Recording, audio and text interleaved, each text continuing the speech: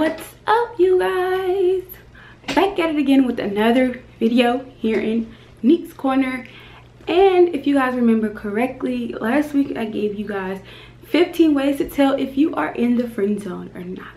And as promised, this week I'm going to give you guys 15 ways that you can get out of the friend zone. Now, a lot of you, if you want to know if you're in the friend zone, go check out my other video.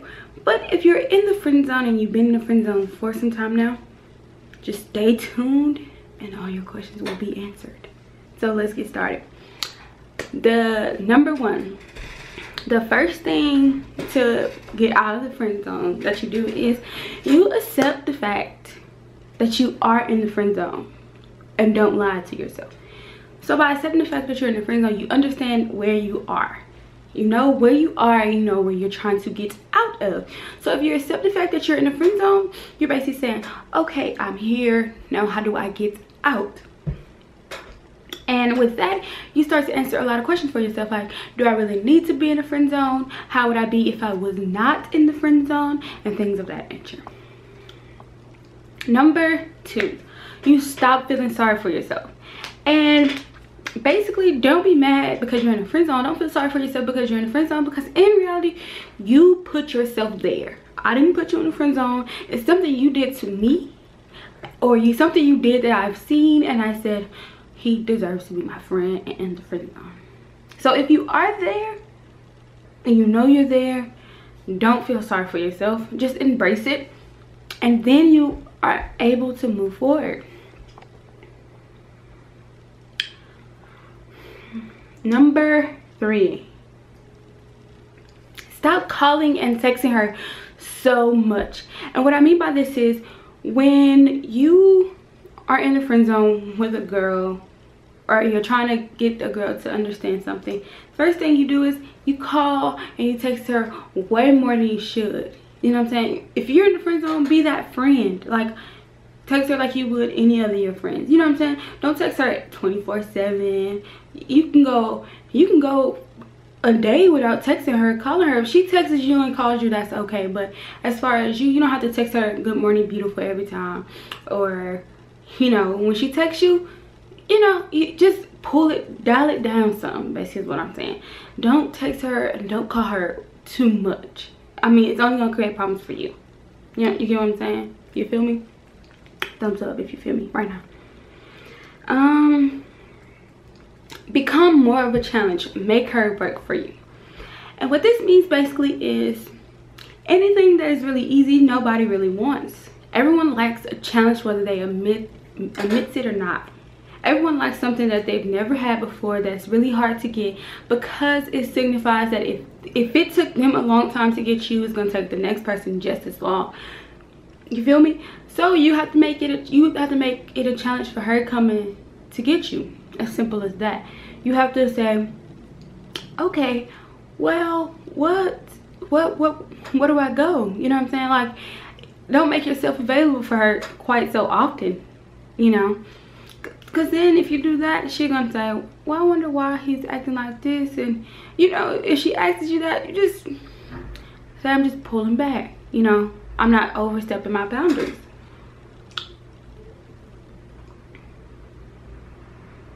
Give me 1 second.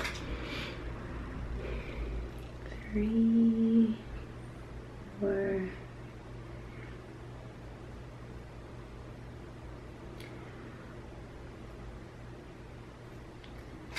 Number 5, I think.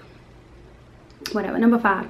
Allow her to miss you. Give her some time to miss you. Give her some time to say, I wonder why he's not texting me. I wonder why he's not calling me. I wonder why we haven't hung out in a long time. Give her some time to get that feeling of missing you and what it feels like if she actually was to ever miss you. And when she does that, that gives her a desire to be around you. Now, I'm not saying be a douchebag to shawty, but excuse me, I'm not saying be a douchebag to shawty, but what I am saying is that you should just dial it back some. Give her some time to say, I really miss him, whether it be as a friend, or whether it be as a person, or whether it be something as something else. Give her some time to miss you. I'm just saying, try it out, see if it works. If it works, let me know in the comments below. Number 6. I'm sorry, I'm looking at my computer right now. Number 6, you act like you don't care. And when I say that, I mean, I'm not saying just be a douchebag off top. I'm just saying, when she comes and she tells you about, you know, another dude, I mean, whether you care or not, act as though you do not care, because in the end, she's gonna say, well, at first he used to do this, but now he's not caring anymore. And she's gonna try to figure out, why don't you care? You know what I'm saying? Why don't you, you know, why don't you care? And that, I mean, it's gonna get you far if you start acting like you don't care. Number 7, if you guys remember, as I stated in my last video, when a girl gets too comfortable around you, she doesn't dress up a lot around you, you have to do the same thing with her. Become way more relaxed with her. Become way more relaxed being around her than you already are. What I mean by that is, if you're going to see her and like you go see her, like, when you go to her house and she just have on sweatpants and she has this ponytail in her head that she don't have for the last 3 days, she's comfortable. You have to do the same thing. When you go to see her, don't put on no jeans, don't put on your little nice new sneakers that you just bought, or the fresh white tee you just bought. Just keep it simple. Basketball shorts, sweatpants, those little slides that y'all be having on, or some little rusty tennis shoes or whatever, your little play tennis shoes that you play basketball in, tank top or a sweater, a hoodie or something like that. Be so comfortable that she's gonna say, why is he doing this? No, most of the time he used to get dressed. And she's gonna take notice, and then she's gonna start changing, because once she feels like she can be like you're comfortable around her just as well as she's comfortable around you, that's gonna change, I promise you. Number 7, I think I was on. Number 7, stop kissing her butt, stop complimenting her, and stop being so nice. And I mean by this is that a girl, sometimes we do stuff just because we're fishing for comments. Yes, I say I might take this really cute picture of this really cute outfit I was in just because I know I was really cute. I know everybody was complimenting me on my outfit, so I'm gonna take a picture and I'm gonna post it on the internet. Everybody's gonna tell me how cute I was. It's simple as that. It's not rocket science. But when she sees you every single day and every time she turns around, only thing you're saying is, oh gosh, you're so beautiful. Oh gosh, you know, oh well, let me do this for you, let me do this for you, let me do this. You have to give her some independence. I'm not saying don't compliment her. When she looks really hot, tell, oh, you look really cute today. Leave it at that. You don't have to, oh, your hair is really nice, oh, I like that sweater, oh, I was like, oh, those new shoes. No, you don't have to say that. Some things are better left unsaid. You can't just ask her, you know, if she needs a ride. I'm not, every time she asks, she calls you, hey, I need a ride, and you just drop whatever you're doing and you say, okay. Stop doing that. In the end, it'll be way better for you, because then you won't be so stuck on her, period. Number 8,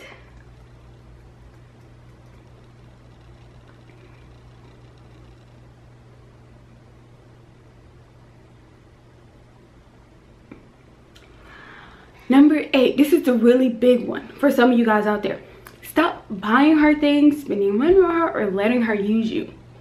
And I say this because if a girl feels as though, okay, well, he buys me whatever I want, he pays my bills and stuff like that, and there's nothing going on between you guys, you are strictly in her friend zone, she knows that she can get over you. And in fact, it's really horrible that some people would do this, but a lot of people actually do this. Guys go out and they buy them gifts, they pay their bills, they give them money, stuff like that. Guys, you have to stop doing that. You have to know when it's a cutout point. Like, of course for her birthday, that is fine. Of course for holidays, that is fine. But you have to have a mutual thing where, like, okay, you buy her something for, I'm not saying you should look for gifts, but every other day, like when y'all go to the mall, she's like, oh, can you buy this for me? No, you cannot. Don't do it, because she knows that at the end of the day, you're her friend, and that's what friends do according to her. So don't let her use you like that. So just stop as a whole. Number 9, yeah, I think I'm on number 9. When I go back over this video, hopefully we no. Number 9, let her handle her own problems. And what I mean by this is, you can't save everybody. You can't, like, if people come to you, you cannot always be their knight in shining armor, as simple as it gets. You have to,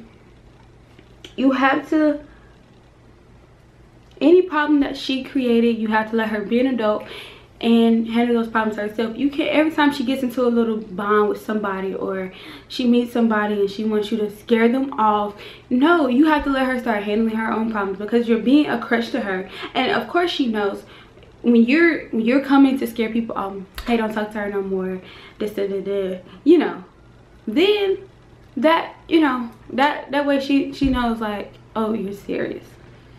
Oh, he doesn't want me to be all, you know. You have to let her handle the problems that she has created herself.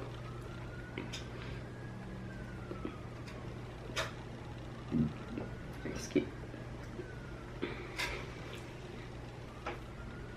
Number 10, stop being her girlfriend. What I mean by this is,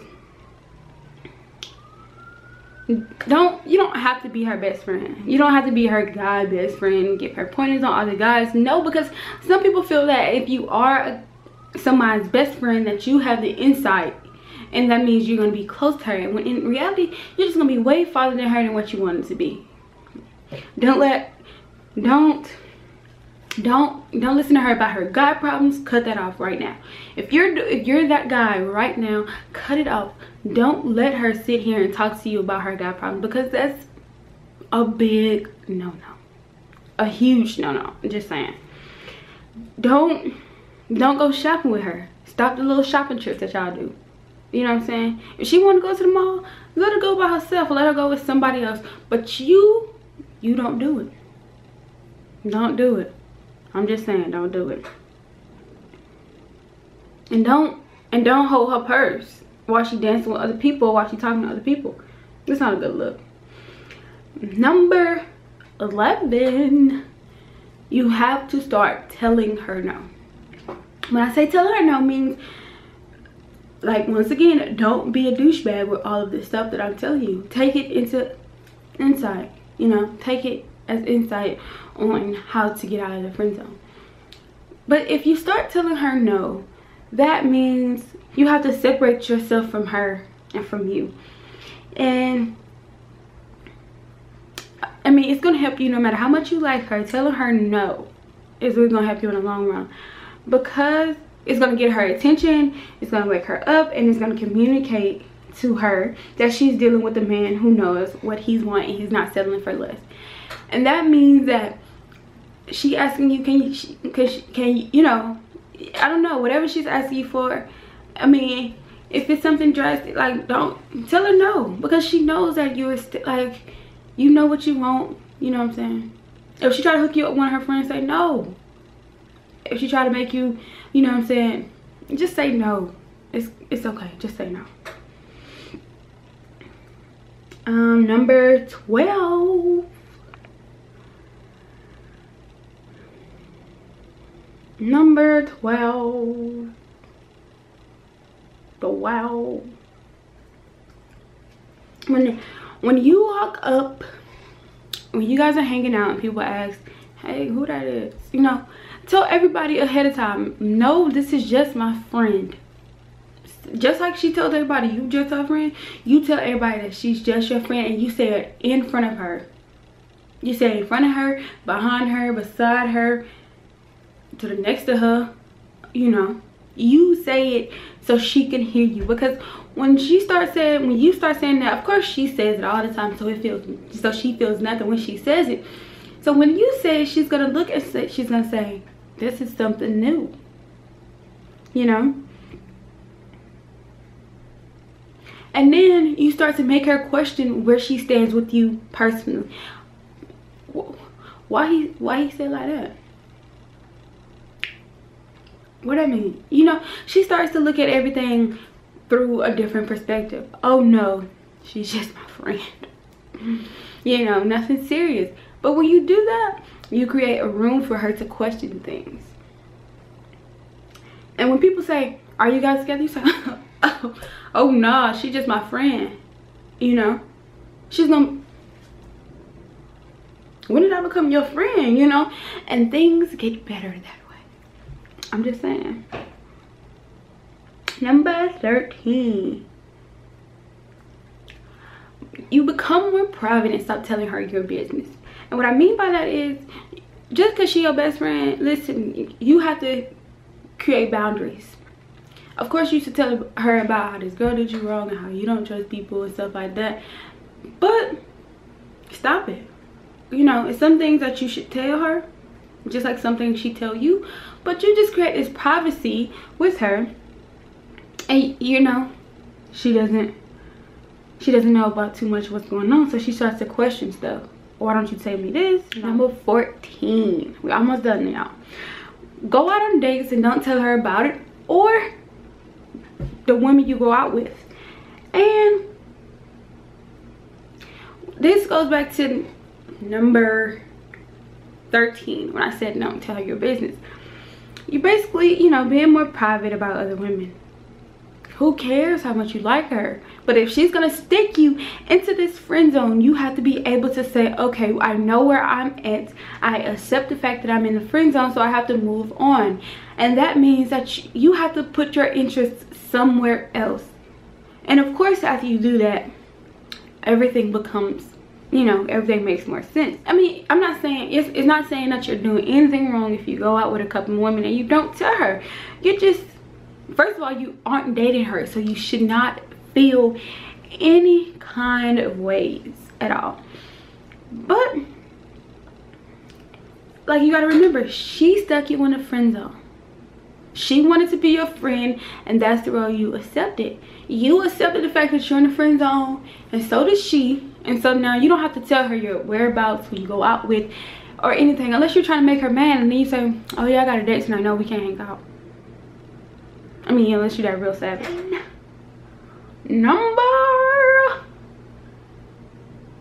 Number 15. Stop following and you take the lead.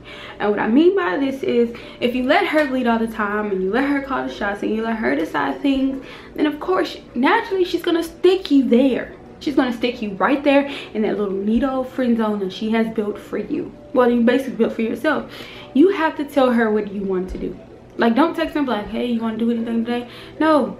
Oh, I was thinking about we go somewhere. You know what I'm saying? Oh, you want to eat? She says, I don't know. That gives you, well, I got this cool little restaurant we should go to. You take the lead. You stop following her. And of course, everything will follow. And if she's constantly making decisions for you, or constantly leading you, and you follow her around like a little puppy dog, of course that's where you are. You're in the friend zone, because she knows that a lot of people that likes to do that can lead them, that can take the, I mean, not, they don't want to do the lead all the time in reality, but they want somebody who every now and then comes in and do a simple little lead technique. So I'm just saying.